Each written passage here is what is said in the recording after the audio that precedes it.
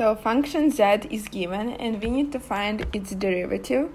So let's start by rewriting z as w squared minus 1 to the power of negative 1 over 2. So this form is more convenient for us to use during differentiation.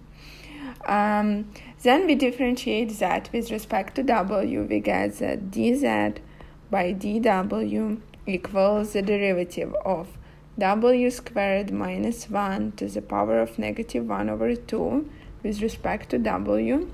Here we will use the chain rule to find the derivative of this.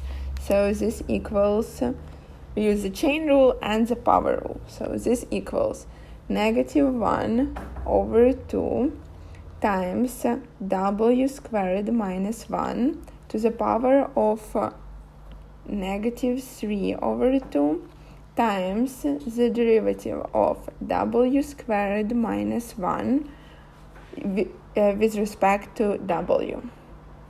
So let's simplify it.